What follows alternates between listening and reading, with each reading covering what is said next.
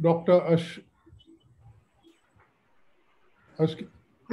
Akshay Mehta is an interventionist cardiologist practicing at the Juhu Vilepale scheme for over 30 years. He is affiliated to Nanavati Super Specialty Hospital, Breach Candy Hospital, Holy Family Hospital, and other hospitals. He is the honorary secretary of the Academy of Cardiology at Mumbai. He has published several papers in peer-reviewed journals and has been very often invited to conferences as a faculty. He has co-authored 6 books for cardiologists on cardiovascular diseases, contributed several articles on heart health in Rotary News, a Rotary International magazine for South Asia. He is an active charter member of the Rotary Club of Bombay Airport. The book on coronary heart disease for the layman, named Romancing the Heart, Understanding, Preventing, Reversing and Healing Coronary Heart Disease, that is to be launched today, has endorsements from luminaries like Amitabh Bachchan, B.K. Shivaji, Dr. Devi Shetty, Sri Sunil Gavaskar, and others. Welcome, Doctor.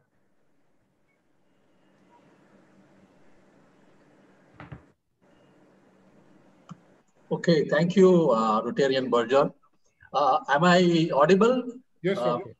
Okay, yes, you are. You. Yeah. And it's a pleasure to be with you all. And thanks to President Vicky and District Secretary Kandar, whom we call Nikki. I have this privilege and the opportunity to have this book launched and interact with you all for an important subject. I hope it helps everybody and everybody gets some benefit out of it.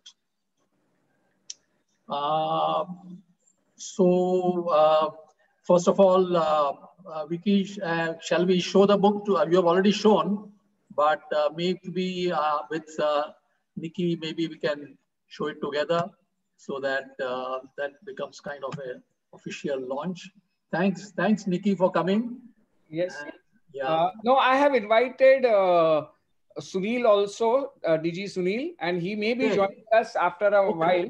So probably we'll have a proper launch at when he joins. Okay, that time. Yeah. Okay. Fine. Fantastic. Thank you so much. Okay. So then, if I may add, Nikki is he's the district secretary. Right. And he has been with our club from the beginning, and he has supported us all the way. And he's almost like a proxy DG for us, you know. Thank you, Nikki, for joining. Great. I'm proud because he's my club member, so I'm very proud of him. Anyway, so thank you. And so shall I share the screen? Can somebody allow me to share the screen so that? Yeah, give me a moment. One moment. Yeah. Yeah, go ahead. You can share screen now. Yeah.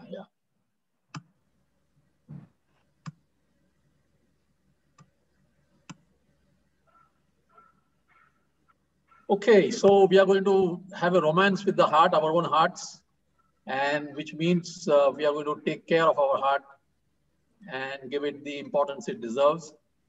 And so with that view in mind, I wrote this book, and the various questions which patients have in what my experience of last 30 years have shown are all answered in this book.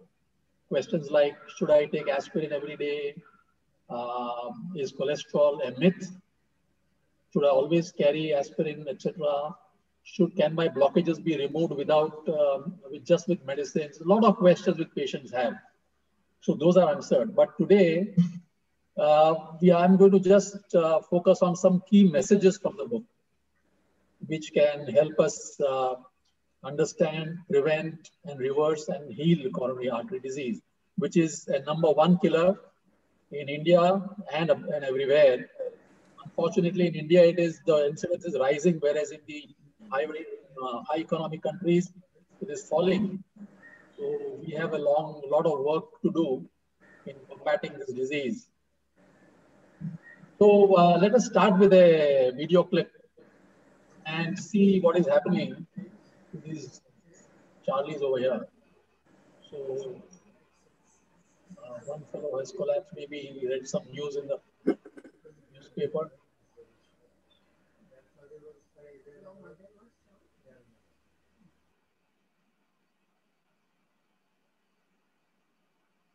So he has collapsed. So what is this condition called? Well, this is many times some people call this a heart attack, but this is not a heart attack. This is what is known as sudden cardiac arrest. And these two terms should be distinguished because the approach as public, as non-doctors or non-medical people is very important to differentiate. So then if this is cardiac arrest, then what is a heart attack? So to understand what is a heart attack, let us see the basic structure of a heart, which is, we don't want to go much into details. As you all know from your school days, that heart is a muscular pump which receives blood and pumps out blood.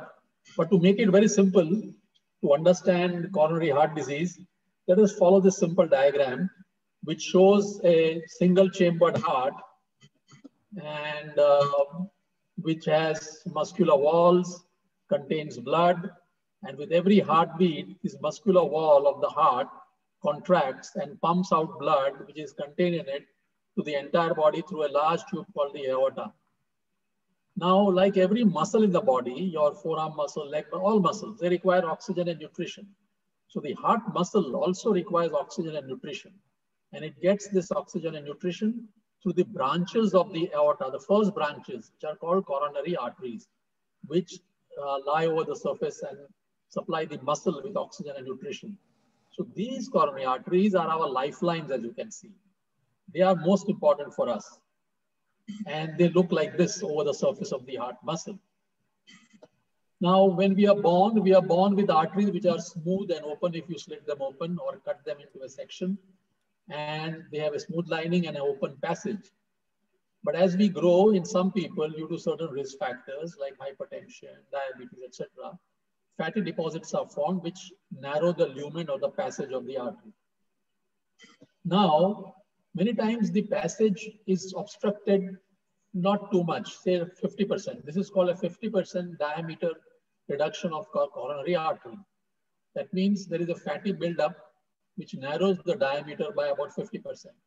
So whatever the narrowing, whether it is 25% or 30% or 50%, it doesn't matter. Till the narrowing is about 70 to 80%, the person does not recognize that he has a narrowing.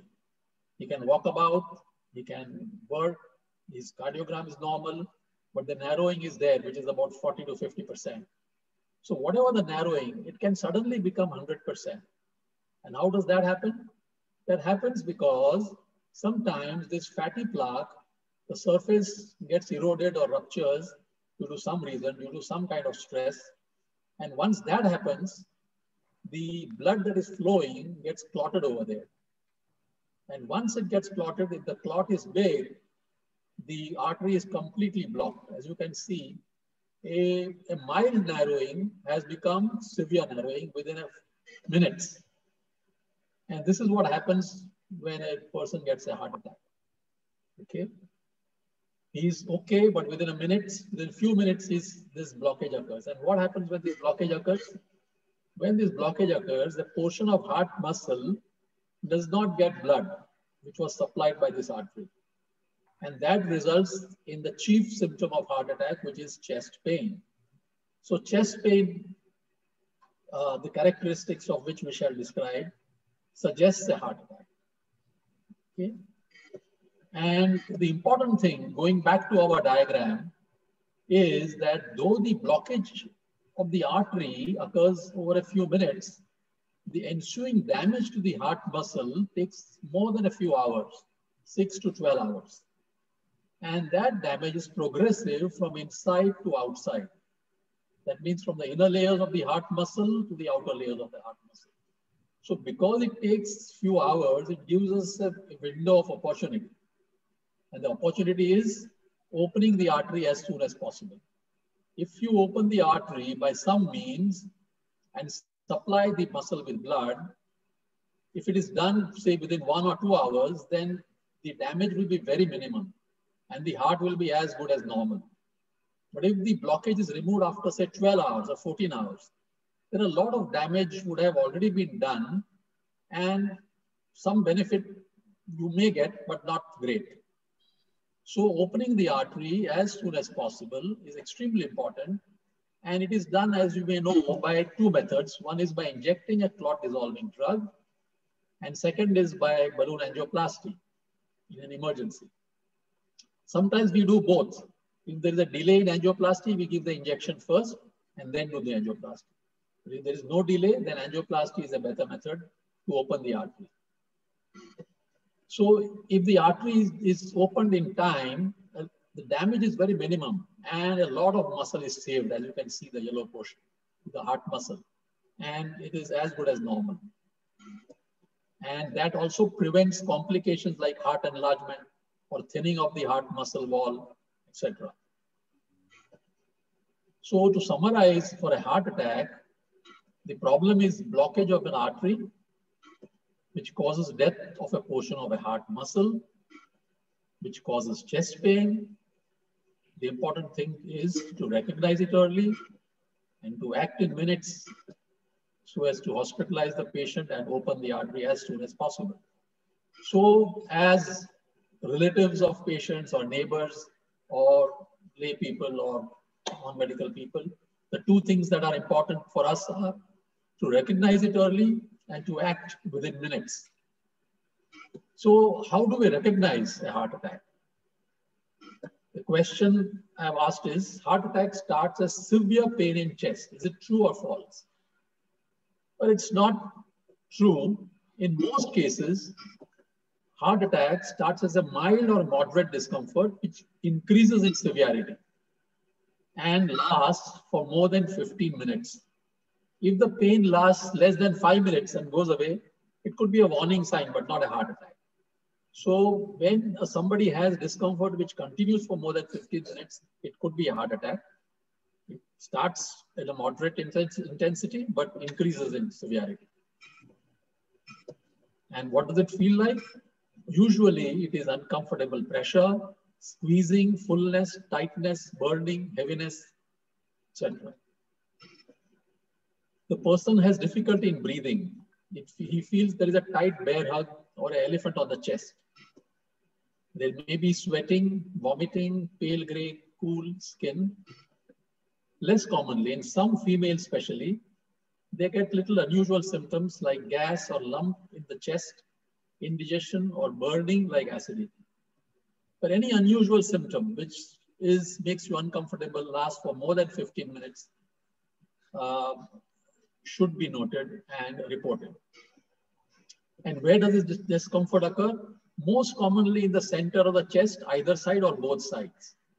But sometimes it can radiate upwards or to the shoulders or to the lower upper abdomen. Sometimes it can start only at the back or the shoulders or the arms. So anywhere between the navel and the ears and between the two arms is the location of heart attack pain. So supposing you have headache, then it is not a heart attack pain. Or you have pain in the lower abdomen or thighs or legs, then it is not a heart attack. So heart attack pain is usually between the navel and the ears, the jaws, throat, neck, etc. But most common in the chest. So this should be noted. And what do we do? What is the action we take? Don't waste more than a few minutes. Inform your family members, your family doctor, but don't wait for your doctor. Call a cardiac ambulance. But if a cardiac ambulance is going to take time in our city because of traffic, etc., be taken to a hospital. Tell somebody to take you.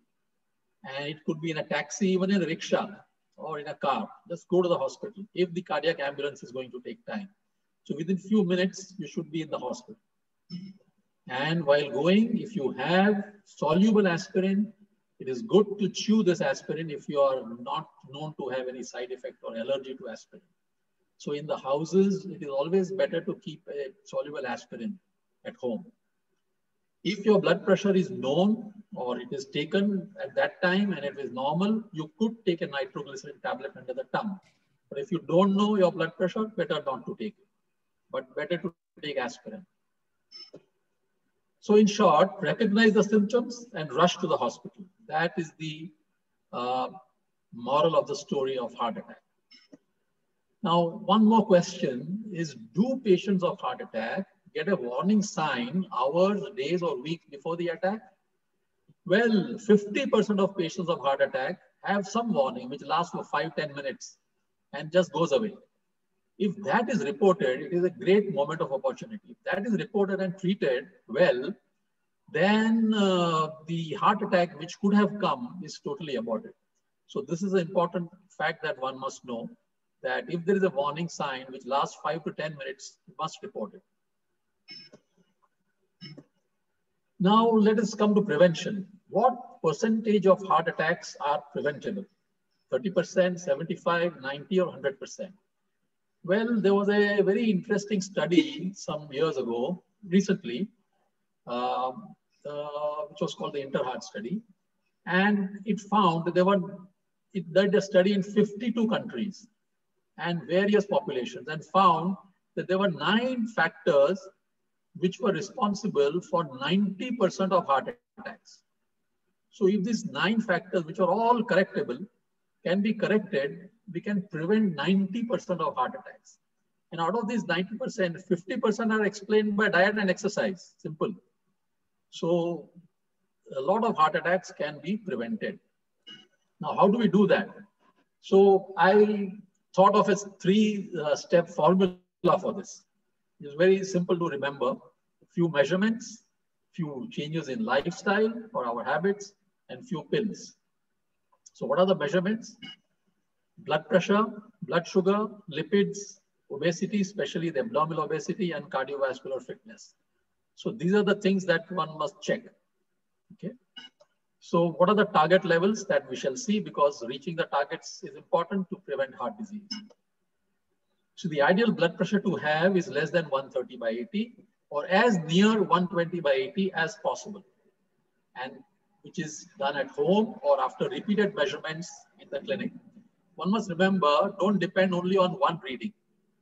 And also, it is better if you are suspected to have hypertension or you have confirmed hypertension, it's better to have a BP instrument at home and check blood pressure yourself at home and see how it is as compared to 130/80 or 120/90, 120/80.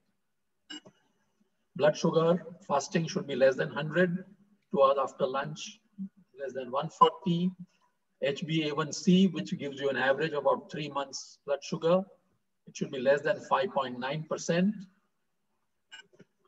Cholesterol. What is the normal level of cholesterol? Well, one important thing is, I shall describe by this experience of many patients. This patient is a real report of a patient in whom angioplasty was done by me a few months ago. And he came with the cholesterol report and he told me, "Doc, this cholesterol looks to be normal." I said, "Where is it?" Okay. He said, "See, the normal range of LDL cholesterol is 150 and mine is 105, well within the normal range." So this is a mistake which unfortunately many people make, and we have been telling many labs also not to do this, not to write this normal range.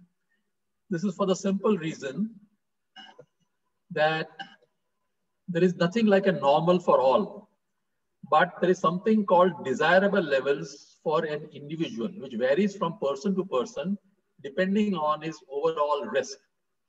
And overall risk, we doctors decide by whether the person has had coronary disease before, like this patient of mine, or whether his LDL cholesterol is more than 190, or whether he's all these factors together or individually, like diabetes, hypertension, kidney disease, age, etc., physical inactivity, a lot of factors.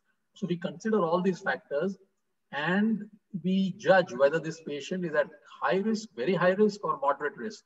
So if the patient is at very high risk, we want his LDL cholesterol to be less than 55. So this is his desirable level. So there's nothing like normal. If he's at high risk, we want it to be less than 70. LDL cholesterol I'm talking about, because that is our target most of the times. Moderate risk patient can be about less than 100 and low risk less than 116. So for an average healthy person, in general, we recommend that the total cholesterol remains less than 200, LDL cholesterol less than 100, HDL more than 50, triglycerides more than less than 150, and non-HDLC, which is simple subtraction of non-cholesterol, total cholesterol, and HDL cholesterol should be less than 130. Okay.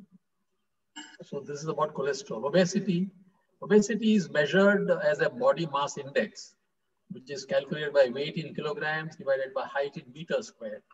And it gives a rough idea of obesity, not a very, the better way to judge obesity is this, the waist circumference and the ratio of weight, waist and hip. If your waist circumference is equal to hip or more than hip, it is not a good thing. It should be less, always less than the hip circumference. And the target levels are, in males, it should be less than 35 inches, in females, less than 31 inches, and the ratio in male should be less than 0.9, in female should be less than 0.8. So in general, the waist has to be less than the hip. That is a healthy waist-hip ratio. Then another measure that we take into consideration is a walking speed or a cardiovascular fitness, which is very easily judged by walking speed. Many times people have a very slow walking speed, which can be increased. And that suggests low fitness levels, unless of course there are some problems like joint pains in the knees and hip and etc., which of course should be corrected. And the walking speed should be increased. So we have found the walking speed to be related to cardiovascular mortality in future. And one of the interesting thing is that life purpose is one of the determinants of walking speed. As you can see, Gandhiji was one of the supreme examples. I'm sure a lot of Rotarians have this increased life purpose, and I'm sure they are walking fast.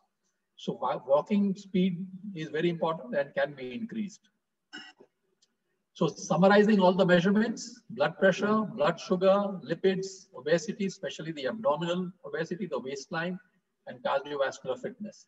There are some additional tests that can be done, which your doctor can advise. And one of these tests nowadays we do is known as coronary artery calcium score. And this is a CT scan of the chest in which the deposits of calcium in your heart are measured. And if these deposits are, say, 0 for a person who is above the age of 55 or 60, it is a very good sign. This sign is not very reliable in younger people, because younger people can have a calcium score which is 0, yet they can have blockages. It is a good test. And if the calcium score is high, say more than 100, 300, it means that you have calcium deposits in your arteries. That means already some deposits of cholesterol have started happening, and you have to be careful with your lifestyle and maybe require medications. So this is all about measurements and a few lifestyle changes. Of course, smoking, the most important thing. And the simple treatment this doctor is advising to is to wear a patch. There was some news about using e-cigarettes, but they are highly not recommended because they have serious side effects on the lungs. So don't use them as a means to stop smoking. I think it's just the mental determination which should be used to stop smoking. What about diet? This news is just few days old, and this is a big study done on lots of people. And it was found that the anti-inflammatory diet is the chief mantra. Diet which does not cause inflammation in the body. And usually these are the plant-based diets or the Mediterranean diets, rich in fruits, vegetables, nuts, seeds, legumes, whole grain, olive oil, and seafood, and light on dairy and processed meat. So one should avoid pro-inflammatory foodstuffs like refined carbohydrates, refined starch, simple sugars like sugary drinks, trans fats, etc. So diet is a simple thing. One has to remember that Mediterranean or plant-based diets are the best. Now, exercise, regular, moderately vigorous and aerobic exercise. And exercise is medicine. Just like medicine, it cuts down the risk of heart attack by 50%. The benefits start whatever age you start, like any medicine. The benefits start as long as you do it, as long as you take a medicine, it helps. You stop the medicine, you start getting problems. So medicine has to be taken regularly. In the same way, exercise also regularly. And also the exercise, if when overdone, can have toxic effects. So that also one must remember, not to overdo it.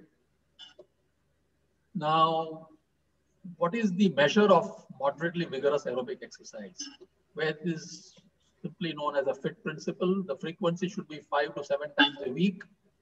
The intensity should be such that you should just be able to talk, but not sing. If you walk and you can sing along, then you are not doing intense exercise enough. It should be so intense that you can just whisper or talk, but not continuously talk. So that is a very rough way to know the intensity. And this intensity should be maintained for at least 30 minutes. There should be not too many breaks in this intensity. So that causes cardiovascular conditioning if you do it properly, continuously for 30 minutes. And the type of exercise examples are walking, cycling, swimming, skipping, etc. Sometimes people ask the question, Doc, I'm walking in the house. Is that adequate exercise? Well, it is exercise to some extent if you can't do anything else. But it is not very adequate because when you reach the ends of your house, you are going to take a turn and slow down. So frequently you have to slow down while you are walking. And that cuts down your heart rate. Your heart rate has to be maintained at a higher level, at some intensity, as I discussed. And that gives you cardiovascular conditioning. So walking in the house is not adequate exercise. Unless, I mean, right now in the lockdown period, there is no other go. But of course, one can do a lot of other things like climbing stairs, etc. So now there are other enemies under our nose that escape our attention. For example, sleeping less. And this is especially dangerous if you do vigorous exercise. So if you are going to do a vigorous exercise, see that you have slept well. The day you have not slept well, please don't do vigorous exercise. Because sleeping less releases toxins in the body, which can harm you along with the vigorous exercise. Sitting more. Sitting, of course, is a disease that is for us. We are all kind of indulging in it because of our TV, computers, cars, etc. And it is said that 8 hours of sitting, all the bad effects can be removed by 1 hour of walking. So if you walk for an hour, but sit for 8 hours, then you don't gain much. So that is why we emphasize this, what is known as NEAT, that is non-exercise activity thermogenesis. That means physical activity when you are not exercising. So besides your half an hour or 1 hour of walking, during the day, during your occupation or in your household chores, please see that you don't sit too much and walk or stand as much as possible. Not having proper breakfast is also a risk factor because people who don't have breakfast, they are known to have higher incidence of heart attacks. And this probably is because when they skip breakfast, they have a heavy lunch, which may not be very healthy. And that is what happens. Late dinners also is a little danger because late dinners means heavy food, and that could be dangerous. Then, of course, emotional stress is a very big risk factor, and it is everybody has to choose his own way or select or find his own way to reduce stress with relaxation and sleep, physical exercise, yoga and meditation, spiritual literature, close meaningful relationships, very important. Altruism and a sense of purpose in life, which the Rotarians are having in plenty, and which I think which is a very great thing in preventing heart disease in Rotarians, I think.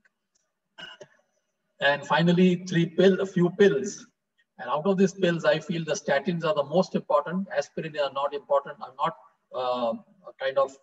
useful for everybody, but some people can be used. And of course, pills if required for hypertension and diabetes under medical guidance. Now, statins, some people are a little afraid because there could be some risk of taking statins. So the best thing is to discuss the risk-benefit ratio with by conversing with your own doctor. And in general, you should know that statins not only reduce the blood level of cholesterol, but stabilize the cholesterol or the fatty plaque which is in your arteries. And for example, this artery, if if statin drugs are not taken and the person is vulnerable, the fatty plaques can increase. Whereas if a high dose statin is taken, the fatty plaques regress and stabilize and do not rupture. And hence statins are extremely good drugs and can be taken, but after consulting your doctor. So prevention with 3 steps, few measurements, few lifestyle changes, few pills, which will probably help prevent 90% of heart attacks. And for the others who may still get a heart attack, early recognition and prompt treatment will save them from complication and damage to the heart muscle. So as you can see, if you take preventive steps and note the warning symptoms, I think we can all escape from the problem of heart attack. So that is the message today. Now coming back a few slides for our friends who suddenly collapsed. It's known as cardiac arrest, which is different from a heart attack. Heart attack, as you saw, was due to a blocked artery. Cardiac arrest is due to electrical failure. The heart failed as a pump because of the electricity has gone. And because the heart fails as a pump, the whole body does not get blood and the brain is the first to suffer. And is cardiac arrest preventable? Unfortunately, not as much as a heart attack, because more than half of patients with cardiac arrest do not have any symptoms and just suddenly collapse. So it's very difficult to prevent it, but the main thing is that it can be treated. And how it can be treated? First thing is to recognize a cardiac arrest. First thing is that if you witness a person suddenly collapse for no apparent reason, and if the person is not responsive to your shouting or shaking both the shoulders, and he's not breathing. So the thing is that you have to shake the person and see if he's breathing. If he's breathing, it is not cardiac arrest. It could be something else, something like hypoglycemia or a common faint or something. But if he's not breathing, which you must watch for more than 5 seconds. And if you can, take a pulse, but don't waste too much time on taking a pulse. If he's not breathing and not responding, it's very likely a cardiac arrest, and you have to act. And what you have to do is, the first thing is to call for help. And call for help means either a cardiac ambulance or a AED, automated external defibrillators, which you must have seen at the airports. So call for these things. So first thing is to call. And by the time these things come, start doing proper cardiac massage. And this fortunately does not require mouth-to-mouth breathing now. All you require is a proper chest compression, which of course details we can show in a different kind of talk. But this is what you have to do.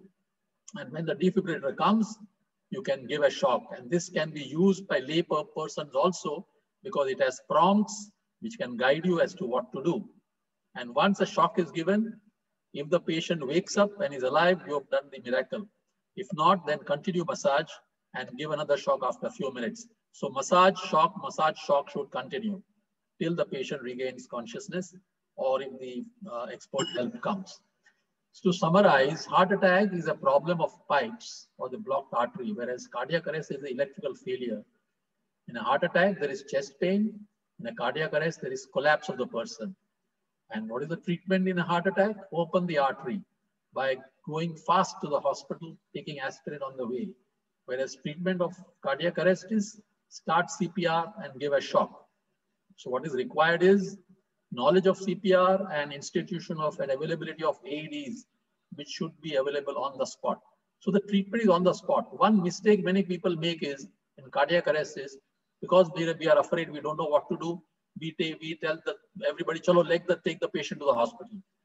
And unless the hospital is just 1 minute away, which is very, very rare, most of the time hospital is 10, 15, half an hour away. And if you transport the patient, CPR is not possible in the ambulance, most probably by lay people. And by the 10 minutes, 15 minutes, we have lost the patient and patient is dead on arrival in the hospital. So when there is cardiac arrest, don't be in a hurry to go to the hospital. Please start CPR and use AED. So as Rotarians also, I think knowledge of CPR and AED should be an establishment of AEDs.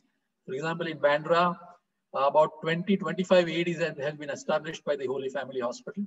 And this should be spread all over the city and of course the country. Then cardiac arrest patients can be revived and can be helped. So the take-home messages are almost 90% of heart attacks are preventable with the help of this 3-step formula. If at all it occurs, recognize a symptom and rush to the hospital to prevent damage to the heart. If cardiac arrest is there, recognize and act on the spot. So knowledge of CPR and availability of AED is a great need in society. And of course, more things that are discussed in the book. If anybody requires the book, please inform President Vicky and he will get back to me. And thank you very much for this great opportunity given to me.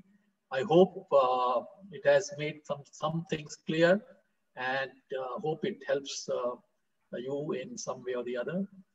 Thank you very much. And thanks again, Vicky and Nikki, my good friends, for calling me and sharing my thoughts with you. Thank you. Thank you, Dr. Mehta. That was fabulous. So extensive, so deep. I mean, we are really honored you did your book launch with us, But before I proceed further and take it to question and answer, I want to welcome DG Sunil Mehta for joining us today and Hi, Vicky. honoring us. Can we have the spotlight on him? No, it's okay. Vicky, just carry on. It's okay. Don't worry. I'm here. Hi, everybody. You'll have to stop the screen sharing. I recognize your voice, but the club will not believe me that you're here. I'm mentioning my voice. Manoj, carry on with the presentation. Thank you. Thank you. Thank you, DG Sunilji. Thanks for coming. Dr. Akshay, very detailed particular presentation you gave us. And honestly, romancing the heart to a person of 21 years is different connotation. 61 years is a different connotation. Correct. Great, but great insight. Thank you. Thank you for being here. Yes, I made an announcement, DG, that in our club, and I was hoping you were there to hear it. And I would like to repeat it, that our members have generously come forward and donated to the cause of the polio fund to eradicate polio from the world. And in 1 week itself, we have had more than 64 Paul Harris recognitions. And contributions exceeding $21,000, Yeah. So that is wonderful, Vicky, and thank you so much for supporting the foundation and the polio movement. But of course, that little birdie came in the morning and gave me that note also. Therefore, I said, let me be here and say congratulations to the entire club for supporting the cause of polio. Thank you so much, Mehta. Thank you so much. Yeah, thank you. It is all your guidance and support, and that we are encouraged to do all this. It's Rotarians who do all the work. So thank you. So we will head to the question answer from now. May I ask the first question? Sure. Doctor, what do you, are there any preventive tests that we can do to ensure that we don't have a sudden heart attack, chance of a sudden heart attack, and then run into, preventive measures? Some kind of advanced testing can we do? That's a great question. Yeah, this is always in the minds of people, that how do I know whether I have blockages or whether I'm at high risk? So as I said, the basic tests are, of course, for sugar, for lipid profile, for blood pressure, your waistline, your fitness levels. These are simple tests. Blood pressure comparison in both the arms and comparison between arm and leg is a very simple test, which can denote, we can tell you whether you have already blockages in your arteries or not. Because normally blood pressure difference between the arms should be less than 10. And between the arm and leg also should be less than 15 to 20. Should not be more. Or the leg pressure should always be higher than the arm pressure. If it is equal to the arm pressure or less than the arm pressure, it denotes already blockages have started developing. So these are simple tests. Then of course, more advanced tests. Now, going from simple to advanced, how do we judge? We judge depending on the profile of the patient. Like a patient who has a family history of heart disease, or a patient who has multiple risk factors already, like hypertension, diabetes, smoking, etc. So different patients, we go to different levels of examination. For example, there could be some patient who has so many risk factors and He's sedentary. We don't know. He may not be able to do a stress test. Sometimes we do a stress test to judge. We may have to do what is known as CT angiography. So CT angiography is a simple test in which dye is injected and the arteries are seen non-invasively. The problem with CT angiography is there are two problems. We don't advocate it for everybody. The problem with CT angiography is that you are exposed to radiation. That is one. And second thing is, if your kidneys are kind of borderline functioning, then we may damage your kidney also by injecting the dye. So we are careful in selecting which tests to be done for which patient. So it's not one size fit for all. And depending on your risk levels, these are the tests. And as I mentioned also, there are some blood tests which nowadays we do. One very important blood test is called as high sensitivity troponins. And when we combine your risk factors with high sensitivity troponin, which is a simple blood test, and then do what is known as calcium score of coronary arteries. That is another test that can be done. If all these tests are abnormal, your HS troponin is high, your calcium score is high, then you are at high risk. Then many times besides lifestyle changes, we also advise you to take medications like statins. So summarizing, various laboratory tests, various tests on physical examination, and various specialized tests like troponin, calcium score, CT calcium score, in which dye is not injected, you are just doing a CT scan. So these tests can help decide whether you already have disease or you are at high risk of having disease. If your calcium score is high, more than 100, then you are at high risk of having problems. Can I just interrupt for a minute? Sure. I'm Dr. Vadera, and I am doing this HS troponin I.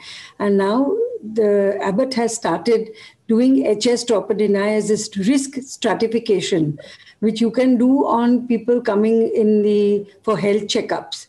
And then you can give a probability as a percentage as to when you can get these, means what is your susceptibility to cardiac disease, and that helps. Correct. So we are doing this risk stratification. Yes, yes. And we are advising also many patients and many people rather. And when you combine this test, see, basically not every test is kind of independently. It has to be matched with other things. So when this test is matched with, say, calcium score, with, say, sugar levels, etc., we give a better idea of the risk of the patient. Yes, absolutely. There's a question from Aditi Choksi. Yes. Who is a four-way test chairperson. What is a stroke? Simple. Yes, stroke is a brain stroke usually. And the pathology is very similar to a heart attack. Blockage of the brain arteries due to fat deposits, and there a plaque formation and a blockage. And the treatment is also similar, by the way. One of the common treatment given is if you reach the hospital very early, within say 2 hours or 3 hours, then a clot dissolving drug, which we give for heart attack patients, can also be given for brain attack people, and he can be or she can be protected from a permanent disability like a paralysis. So reaching a hospital in a stroke patient is also very important. Sometimes they don't inject drug, but they put a catheter inside the brain arteries and remove the blockage that is there. So these are very important things so that's why many hospitals now have a stroke unit which is dedicated to this kind of treatment. So in case you have weakness of the face or arms or cannot speak properly, you must recognize that this is stroke and send the patient to the hospital as fast as possible. So stroke is a brain attack, yeah. Thank you, doctor. We have a question from Geeta Parekh. What is more dangerous, heart attack or cardiac arrest? Yes, very good question. I think cardiac arrest is definitely more dangerous because, as I said, heart attack can be treated if you reach in time, your heart can be saved and you can be saved. But cardiac arrest, the mortality rates are more than 90%. That means if a person has cardiac arrest, out of 100 cardiac arrest victims all over the world, less than 10% 10 people can be saved to a fully normal functioning life. So of course, it varies from city to city. In some advanced countries where CPR can be given early, AED is available very fast, there almost 40 to 50% survival is found. But in a country like ours, I would feel 95% mortality is there in cardiac arrest. So cardiac arrest is more dangerous, definitely. Thank you, doctor. Any more questions? Yeah, can I ask, Vicky? Yes, Jamshid, please go ahead. Yeah, doctor, you have mentioned in all these cases, the key is to try and get the patient to the hospital as soon as possible. Now, getting the patient to the hospital is, of course, has its own challenges. But once you reach the hospital, how easy is it for a lay person to, you know, get the hospital to act on the patient then? See, every hospital has an emergency department. So once you reach the emergency department, the basic things are done in the hospital, like taking a cardiogram. If the person does not understand a cardiogram, fortunately with now WhatsApp and all, cardiograms are sent miles away and opinions taken. Treatment can be started like aspirin, clot dissolving drug, other blood thinners, etc., intravenous fluids. So things can be started. So starting treatment early is very important. If the hospital does not have facility for angioplasty, now this I'm talking about heart attack, not cardiac arrest. In cardiac arrest, I would again re-emphasize, don't rush to the hospital first. Treat the patient there and there. For it is for heart attack people who have chest pain, who are conscious, who can talk, rush them to the hospital. And over there, either drugs can be given or angioplasty can be done, or both can be done. So reach the emergency unit of the hospital, and emergency units all know what to do for a patient of chest pain because they are doing this day in and day out. And this is the important thing, is to go to the hospital. Another advantage of reaching the hospital early is that 25% of heart attack victims who are conscious, who are talking, on the way can get a cardiac arrest. But if you reach the hospital early and the cardiac arrest occurs in the hospital, it is much easily treatable and almost totally reversible. So if you get a cardiac arrest, better you get it in the hospital. And for that, you must reach the hospital early. So again, the moral of the story is heart attack, chest pain, reach the hospital. Go in a rickshaw also, doesn't matter, but go to the hospital. Thank you, doctor. Right. Next question. What is the full form of CPR and AED? Yes, good. CPR is cardiopulmonary resuscitation. And in olden days, I mean, this is actually an old terminology. Now it is no more called CPR, it's called CCR, cardiocerebral resuscitation, because what you are doing is you are reviving the brain. The brain is requiring blood. And it is chest compression only. So we don't give importance much to the lungs because lungs will take care of themselves. And once the patient starts breathing. But CPR is actually CCR, that is one. And mouth-to-mouth breathing, as I told you, is not required. So it's much easier for people. And the second thing is AED is automated external defibrillators. These are automated. So anybody can use it. Just listen to the prompt, switch it on. It will say apply the pads. It will tell you stand away from the patient because it is analyzing. Then it will say press the button to give a shock. So you press a button, you give a shock, you give life to the patient just by pressing a button. So this can be learned. And I think, and I mean, we can, as Rotarians, we can do a lot of things for this, for teaching people about resuscitation, CPR, and using AEDs. The AEDs, if you can see, are available at the airports. And I think we should have them more in the community. Can you, thank you, doctor. Can you clear the air upon the cholesterol levels? They keep changing the levels and telling us this. Yeah, as I said, it depends on the risk of how much risk that patient is of having future heart attack. If a person already has had blockages, say heart attack in the past, angioplasty done, bypass surgery done, he is at a very high risk.